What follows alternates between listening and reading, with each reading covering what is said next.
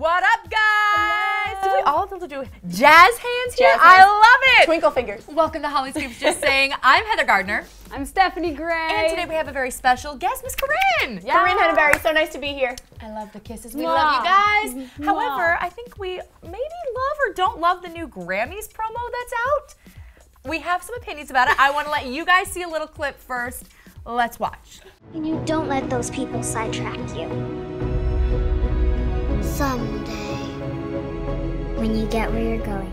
Okay, it's kind of sweet. Obviously, it's taken from Taylor Swift's Grammy speech last year. It's women empowerment, little girls, kind of sweet. I feel like you're not on board, but I feel like you are. I am a bit. I mean, women empowerment's a big deal. It is. I think that, Absolutely. especially for little girls who are inspired by her, who love her. They love her, they love her. It is sending a really positive, great message, right? However, where it came from, on the other hand, pass the baton, it's almost like the negativity in some way is still existing at the foundation. There Tell me, what is do you think? actual negativity at the root of this whole thing, but I don't like it just for the sheer reason that I am so sick and tired of T Swift ruling the world with her little crown. Okay? Tell us how you feel, Stephanie. This is how I feel. She is a mean girl, and it's just like Katy Perry said, she's the Regina George of Hollywood, and she's cliquey, and you're either her best friend or her enemy. I think it's weird, and I'm tired. She's too much drama.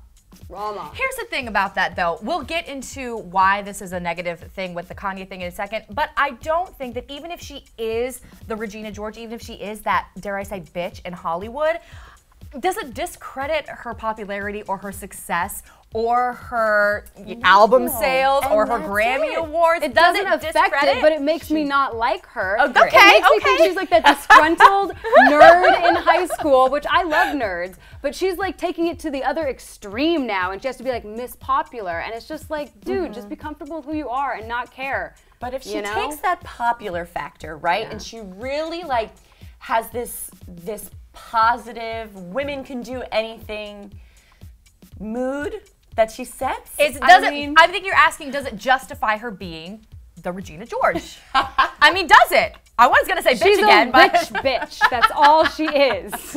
Okay, now going back to Kanye here for a second, and once again, I love the fact that it's little girls and empowerment, and you can do whatever you want. And I think in this world right now, all little girls need to hear that. The reason that I'm surprised and was almost appalled by this promo was because Taylor's speech stemmed from a lie she told. She got up there at the Grammys. This was in the middle of the whole Kanye West situation where he released that song Famous, took credit for her fame. She said not a word until she got on that stage, delivered that speech, and we all were like, yeah, girl. Yeah. And then a month later, Kim Kardashian revealed, oh, snap, girl. Snap. Actually, Taylor Swift lied. It's tainted for me. Yes. We're not going to take away her success. We're not going to take away her shame. I'm just surprised that the Recording Academy would praise that. Basically, she wanted to play the victim card because Taylor's always right and Taylor's always victim, and she's scorned by guys and her friends do her wrong, cry me a river, and she pretended like she had no idea he was gonna slam her like that. And then yes, the phone call came out, and she clearly heard what he was gonna say and said it was fine. She didn't even admit that there was any conversation. Forget specific lyrics, right? Like any convo. But so obviously, like, I'm kind of in the middle, like literally and figuratively here. I'm kind of in the middle. You are 100% against it, but you still are kind of all for it. I do. I feel that the end result, if it's positive, is always great. Okay. Right? But I'm a little mixed inside because I know that it just forgoes this story that we need to just look past. Like, let's just get over it. Would you, if you were in Hollywood and you were rich and famous and like, you know, part of the elite, would you want to be friends with Taylor Swift or not? I would. What? Really? Yes, bitch. Really? Yes. Hello, I need some Insta followers, so I would definitely. Well, you know what? It needs to be true, it needs to be humble, it needs to be honest.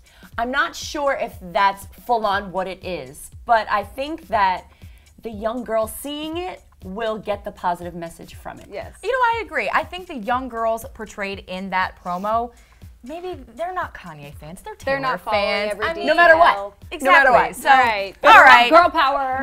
We are divided a little bit on this one, but we want to hear from you. Let us know, first of all, if you liked the promo. Second of all, if you're marred by it, like we are, about the Kanye situation. And like I said, I need some Instagram followers, so please give me a follow. Shameless plug. Hi, Taylor. Hi, Taylor. Okay, guys. Thank you guys so much. And Corinne, you. thank you for joining Thank you so us. much for having me. I love you guys. You guys comment below and subscribe, and we'll see you later. Bye. Bye.